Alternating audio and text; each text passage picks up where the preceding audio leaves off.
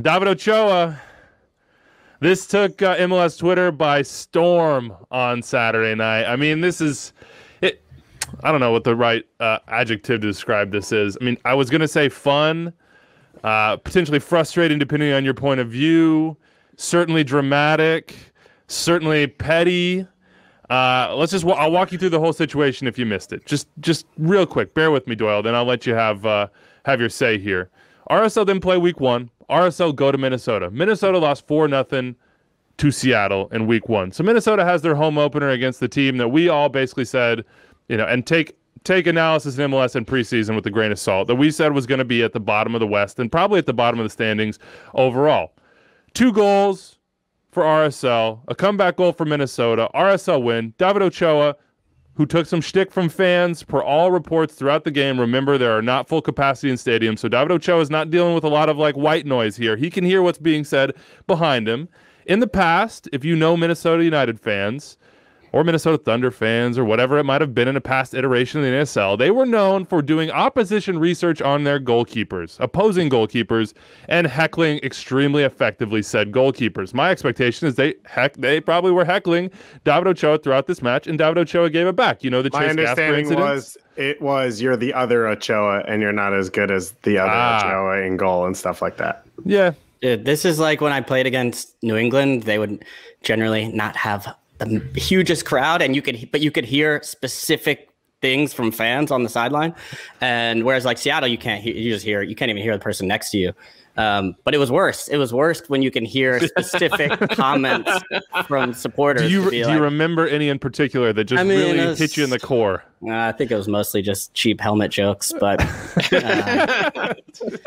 but yeah, when you hear it personally, you're like, oh man, that's tough to swallow. So anyway, David Ochoa has been known in USL and at other levels to be a bit of a. You were talking about the dark arts there, Dave. He has a little bit of that in him. He's willing to mix it up a little bit. There's a lot of that in him. He has a lot of that. To waste a little time. You saw it with the Chase Gasper incident at the end where he goes down, he's holding his ribs. Chase Gasper barely touched him.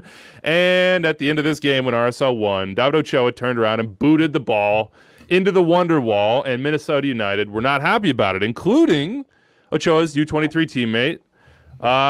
Dotson came over and was pushing him. The whole team was there. Adrian Heath came steaming out of the box, and after the game, Adrian Heath had this to say. Anders, cue it up. No, the goalkeeper just turned around and booted the ball in our fans and towards our supporters, which is a no-no. We all know that.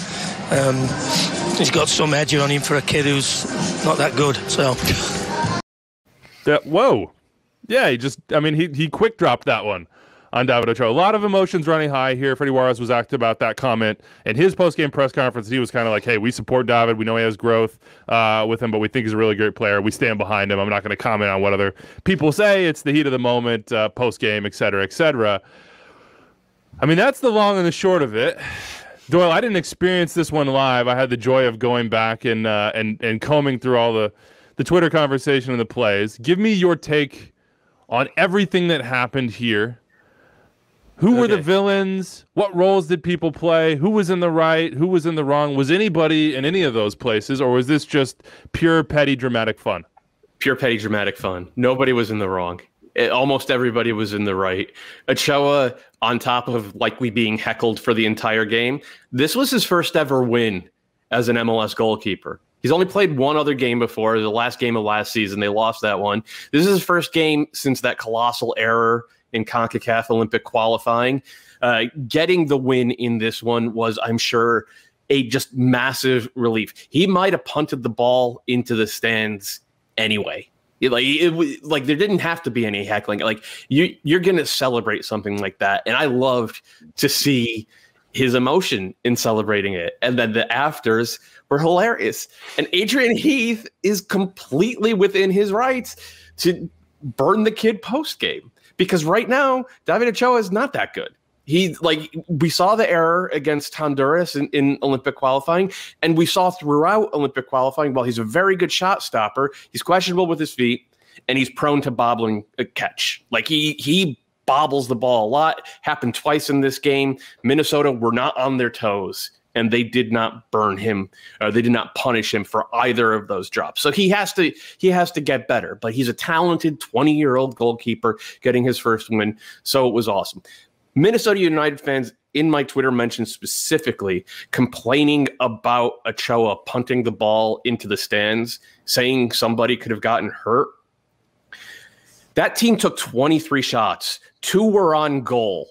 If you think punting the ball into the stands is going to hurt somebody, have a chat with your forwards, because that, like, through 2 games, that is the story for Minnesota United. And we should be talking about that and not this post-game BS, because of all the teams that we thought were pretty good to start this year, it's Minnesota United who've had the worst start, and that's been overshadowed. I mean, look, they did come out. The players came out and really defended their fans. It's a shame they didn't defend much of anything, especially on the break in this game. They gave 2 goals to RSL. Mm-hmm. Like, to me, this was like a Mourinho moment for Adrian Heath. It was a deflect moment. So instead of all of us talking about, as you said, how Minnesota United was this much fancied team who have spent big on Reynoso and who went out and got Wanchope and then went out and got another big forward from Ligue before this game, we're talking about David Ochoa kicking a ball high up into the stands instead of 2 losses in 2 games, and there being real uncertainty about what Minnesota United are doing and whether it's going to be effective. Like, in some ways, it's brilliant. The good news for Ochoa is I think their next 3 matches are at home. So he's going to have – I don't think he's done himself any favors, because if you're an opposing supporters group and you're coming to the next match – he basically told on himself that you're gonna get, like, you can get in my head, like, and I'm gonna be playing. I'm not only playing against the 11 men on the pitch, I'm playing against y'all behind me too, and that's what supporters thrive on. They want to get a piece of that. That's what they're behind the goal for. From everything I've heard about Ochoa, that's what he wants. Like, this is like, he has potential to be the biggest villain in this league since Steven Lennart. Wow. Like just like. Beloved by his home fans and just loathed everywhere else in the league. His reaction to the Minnesota goal was like, try and get the ball so they don't chase it out. Then it gets knocked out of his hand, just goes down, grabs a body part, covers his face. The whole thing's going on, and he was kind of doing it throughout. Although I still don't see as much malice as everyone's trying to give. Like, it's the end of a game. He already had it in his hands. No. The ref blows the whistle. He's going to punt it. You're just signing the ball and loft into the crowd like Roger Federer. It's just you're trying to keep everyone engaged. No. This is entertainment. I can't back. I cannot. I can't back this. I feel like, lofted clip to the top of the Wonderwall. I'm trying to think of, like, Real Salt Lake players in the past, like Beckerman. I mean, they've got some epic trash talkers in their club's history. Players that will get in your face, get in your ear, whatever it is, throughout the whole match. And I think that his reaction after the match was deserved, right? You see him pumping his fist. He's jacked up. If you want to go even, I know goalkeepers, as a game ended, walk right by me and make sure that you hear them celebrate or you can see it. And I think that's all fair game. Once you start kicking the ball in the crowd, you start doing things like that, now suddenly the conversations around you as opposed to the team's win, I can't really. I don't think it's a good sign. I think it's a young goalkeeper. Obviously, goalkeepers are wired different. We all know that. But I can't say that it's. If he has ambitions of being a big time goalkeeper in this league, as well as he's already represented that. I want him to do it after the next road game. I would love to see him do it after the next road game as well. This is like a WWE character now. Just like Kalen's about to write about why he doesn't want to go to Disney World anymore. Or something. That's the same energy you're bringing. I didn't realize that John Terry was on Extra Time now, and the way the game should be played. Yeah. God, I will say this for Minnesota: it's been bad the first 2 games. A lot of the things you mentioned haven't been there. Ramon Abila doesn't dress for this game. Adrian Heath, who's in his prime DP striker from Ligue 1, isn't even here yet. And Debasi hasn't been available for them as their starting center back. That's not even talking about Ike, because we're not really going to talk about him for a while now. So this is a group that it's been really bad in these first 2 games, but a lot of the pieces that you talked about and a lot of the hype hasn't been around. So the question I think now is, can they keep themselves from sinking into something before they're all available? Because if they're negative 15 goal differential, everyone's losing their minds and they have no support and there's no culture around the team. By the time these guys get in, that's the real fear for them. But otherwise, I still think you look at this game, if they had a true center forward that they spent a lot of money on, they'd be creating more chances and they'd have more opportunities. I think Minnesota's going to be fine, to be honest with you. I think, though, through 2 games, my biggest takeaway with them is just the lack of on-the-ball dynamism from their wingers. And if you go back and you look at that stretch run and then into the playoffs,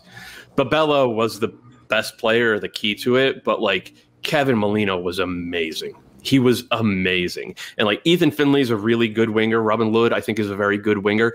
Different types of guys. Like Finley just wants to run in behind, take 1 or 2 touches. He's not going to beat anybody off the dribble. Lod doesn't have that type of pace.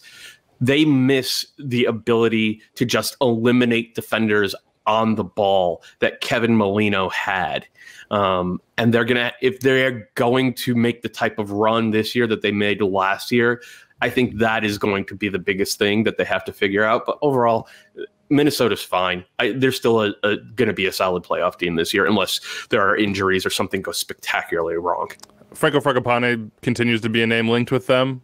Cincinnati got jumped into that, but now that seems more like probably an agent play in some way than anything else to try to drive it up, as he was scoring goals in Argentina. Of course, they went and got how do you fit all these players on the field?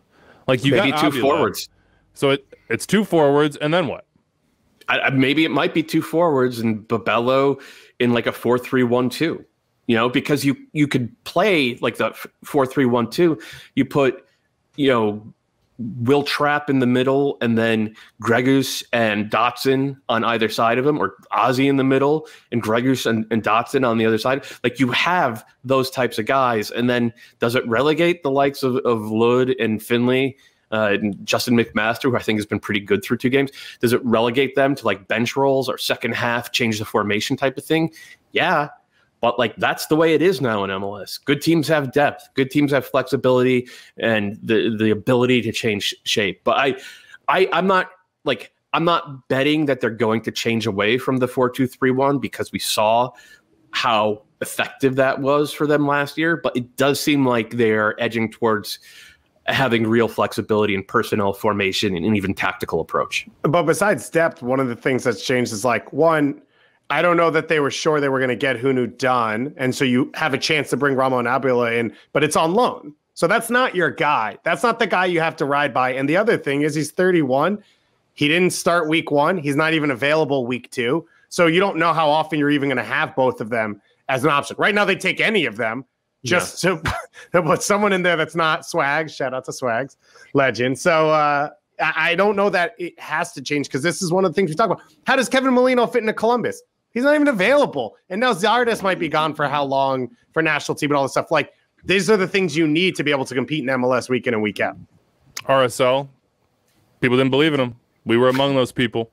I mean, in a lot of ways, rightfully so. The club is in a place where there's a lot of uncertainty. Can we just leave it at it was a really good week 1. RSL had a lot of fun. Congrats to being back in the season. They got stuck with a bye week 1 in MLS. They get a win. They get a big 2 goals from the guy they brought in on loan, their biggest addition.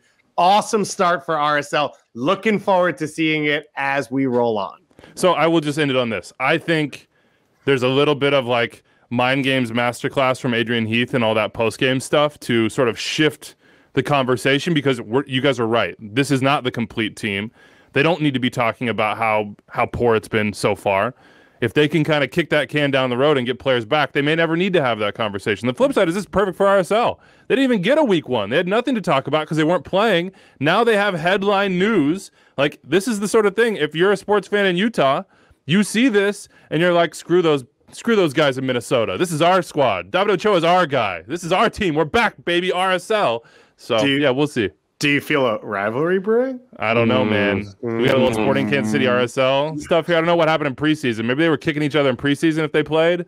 No idea. But this is how some of that little on-field stuff gets started.